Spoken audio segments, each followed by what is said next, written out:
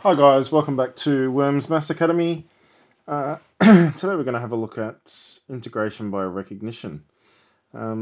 Really common sort of questions in exam 1 and exam 2. Definitely exam 1 where you don't have a calculator, so you can't use the calculator to integrate. Instead you need to show how to differentiate something, and then hence you can integrate it. So that's why it'll always have the word hence, because you've got to use your knowledge of differentiating something to then be able to integrate it. Okay, so the question will be something like f of x equals log ex squared plus 1. Show that f dash of x is 2x on x squared plus 1. Now, usually I do this in one step. However, because they want us to show it, you've got to basically do all your working. So we let u equal the inner function, x squared plus 1. Therefore, y is equal to log e of u. U dash, my derivative of that, is 2x. Y dash, when we derive log e of u, it's 1 on u, which is 1 on x squared plus 1. So f dash of x, using the chain rule, is du dx times dy du. So we get 2x times 1 on x squared plus 1, which is 2x on x squared plus 1. Okay, you'll see over here it says hence. So using this, evaluate this function here. Now, if you have a look at these, let's move this out of the way. We've got f dash of x is equal to 2x on x squared plus 1. However, we want to integrate x on x squared plus 1. So we want to get this by itself. If we do that, we get x on x squared plus 1. If I divide that 2 to the other side, I get a half f dash of x. Now we know here we've got x on x squared plus 1, but I'm going to replace that with f dash of x. So 0 to 2, x on x squared plus 1 dx, that's equal to 0 to 2, a half f dash of x dx. Now we know we can put that half out the front. So we've got f of x, f dash of x dx. When we integrate f dash of x, we get f of x between 0 and 2. Now we know what f of x is because we've got it up here. When we derive that, we get that. So when we integrate this, we go back to here. So that's what it is by recognition. We're saying, okay, we know that this function has to be a half log e x squared plus 1 between 2 and 0. So we get a half log e of 5, and I put 2 in, minus log e of 1. Log e of 1, 0. So we just get a half log e of 5. Or you could also say log e of root 5. So we derive something to then be able to anti-derive something. That's why it's called recognition, because you've got to recognize that that function is similar to that function. Hence, we can use it to anti-diff. Okay, so here the same. We've got a hence, so we know we're going to have to use the derivative. So if I derive this, it's the same as u on v. U equals cos x, v equals sin x. When we derive cos, we get negative sine. When we derive sine, we get cos. We know that f dash of x is v times u dash, so negative sine squared x, minus u times v dash, cos squared x, all on v squared, which is sine squared x. On the top, we can take out negative 1 as a common factor. So we're left with sine squared x plus cos squared x on sine squared x. We know that sine squared x plus cos squared x is equal to 1. So it's negative 1 on sine squared x. So we've shown that they're the same. Okay, it says hence evaluate. So we know f dash of x is equal to negative 1 on sine squared of x. This doesn't have a negative, so let's get rid of the negative. So we get 1 on sine squared x is equal to negative f dash of x. Of course, we can substitute that into the equation. So we say pi on 4 to pi on 2, 1 on sine squared x dx. We know that's negative f dash of x, so all I did was take the negative out the front because it's constant, between pi on 4 and pi on 2. We know when we integrate f dash of x, we get f of x, so I'm going to say negative cos x on sin x between pi on 4 and pi on 2, which is negative. If I find cos of pi on 2, if you're unsure, just quickly draw a cos graph. Cos of pi on 2 is 0. On sine of pi on 2, we know that that's 1. Minus cos of pi on 2, pi on 4, sorry. That's root 2 on 2. Divided by sine of pi on 4, that's root 2 on 2. That's 0. Negative, negative 1. That's positive 1, so it's 1 square unit. If it's an area, so it's a definite integral. Okay, so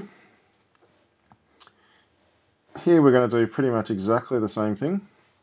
So I've got x log e kx, find f dash x, and hence integrate that. So u is x, v is log e kx, u dash is 1, v dash, when I derive log e kx, I get k, the derivative of the bracket, on the bracket, k on kx, which is 1 on x. F dash of x, we multiply those two together, so we get log e of kx plus x times 1 on x. So we get, that's just going to be 1. Now we want to integrate log e kx. So if we have a look here, there's log e kx. So we've got to get rid of this 1 to the other side. So we can say log e kx is equal to f dash of x minus 1. So we can substitute that into the equation. So instead of saying log e kx, we can say f dash of x minus 1 dx. When I integrate f dash of x, I get f of x. When I integrate negative 1, I get negative x, and then a plus c. And we know f of x, we know that that's that function. So my integral is x log e kx minus x plus c. And of course we can't find that plus c because we're not given an initial condition. But you can see here the link between that and that. We don't know how to integrate log, but we do know how to integrate f dash of x, and we do know how to integrate negative 1. So that's why we can use it. Okay, so, oops, that's supposed to be x squared. Okay, so u is x squared, v is log e kx, u dash is 2x, v dash is k on kx, which is 1 on x. f dash of x, using the product rule, we multiply. So we get 2x log e kx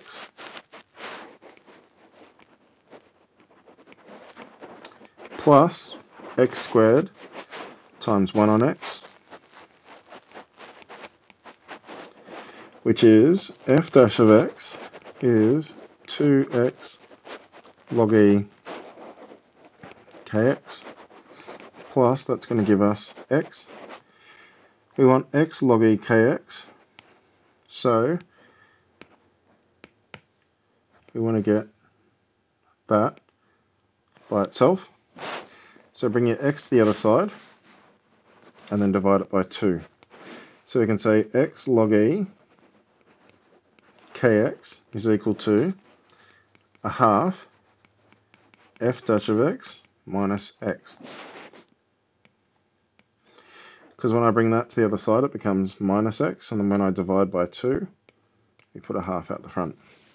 Okay, so we can't integrate x log e kx, but we can integrate 1/2 f dash of x minus x dx. Firstly, we can take a half out the front.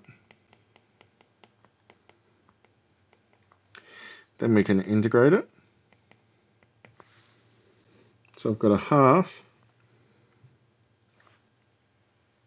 f of x minus x squared on 2 plus c. So I get a half f of x, which is x squared log e kx minus x squared on 4 plus c. Now someone will say, oh, if I have a half, doesn't that multiply the c? It doesn't matter because it's a constant. It doesn't matter if I get a half c or if I get c. When I sub in an initial condition, that c will always end up being exactly the same. Okay, so here, so the thing that gives it away that it's a integration by recognition, it says hence.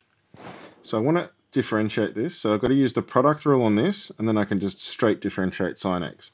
So I'm going to say let y equal x cos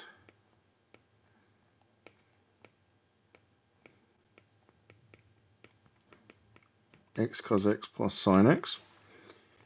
Then we can say dy dx is equal to, derive that, we get 1, and leave that alone, cos x, so 1 cos x. Derive cos x, we get negative sine x, and we've got to times that by x. And then derive sine x, we get cos x. So dy dx is 2 cos x minus x sine x. Now, we want to integrate x sine x dx. So 0 to 1, x sine x dx. So I want to get this by itself. I want to get that by itself. So I'm going to bring it to the other side. X sine x is equal to 2 cos x minus dy dx. So we can substitute that into that equation. So we get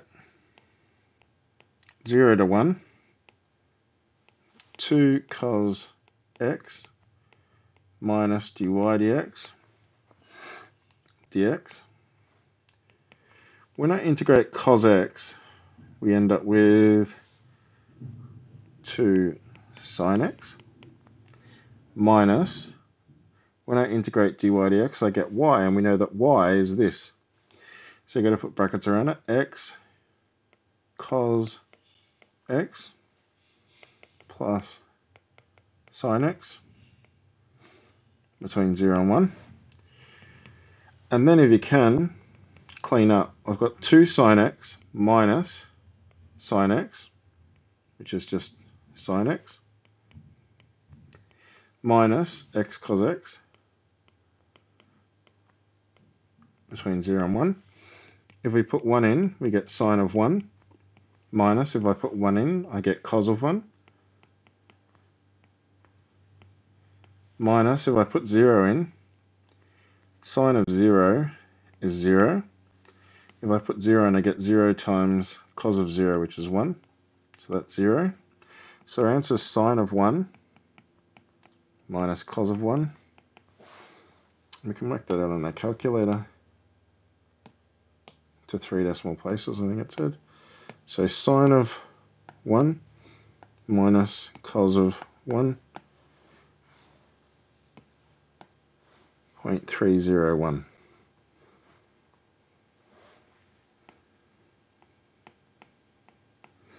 To 3 decimal places.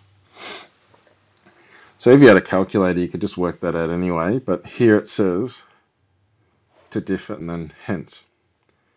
Now, this is an actual exam question from 2007, exam 1, so you've got no calculator. Now it says if f of x is that, then f dash of x is equal to cos 3x minus 3 sine x. Use this fact to anti-differentiate x sine 3x. So what we're going to do first is look at this, and we want to get x sine 3x by itself. So you always want to get whatever you want to integrate, you want to get it by itself in the function. So we can say, bring the 3x to the other side, so we get 3x sine 3x is equal to cos 3x minus f dash of x. So I brought that to the other side and I brought that to the other side. Then we've got to divide our 3 to the other side to get x sine 3x is equal to 1/3 cos 3x minus f dash of x dx. Now it says use this fact to anti-derive to find an antiderivative. So 0 to, oh no, we don't have an integral. We just want to integrate x sine 3x dx. But we know that x sine 3x dx is the same as that, so I'm going to put the third out the front. Cos 3x minus f dash of x dx, which is 1/3. If we integrate cos, we get 1/3 sine 3x, because when you derive sine 3x, you get 3 cos 3x, but so sine derives to give cos, so cos when you integrate it, you get sine. And then minus f dash of x, so minus, now that's, when I integrate f dash of x, I get f of x, which we know is x cos 3x. We don't have to put a plus c because it says find an antiderivative. So we get 1/9 sine 3x minus x on 3, because that third multiplies in, cos 3x. So that is an antiderivative of x sine 3x. It's 1/9 sine 3x minus x on 3 cos 3x. That's it. So we didn't have to differentiate because it didn't ask. It just said to use that fact to find an antiderivative. And once we got x sine 3x by itself, we know that we've got this to integrate or anti-differentiate. We know we can anti-diff cos 3x. We know we can anti-diff f dash of x, because when we do that, we get f of x, which is x cos 3x. So hopefully this makes sense. Whenever they give you these types of questions, they'll always get you to differentiate something first and then get you to integrate, or they'll tell you what the derivative is, like they did in this case here. Hope it makes sense, and good luck with it. Bye.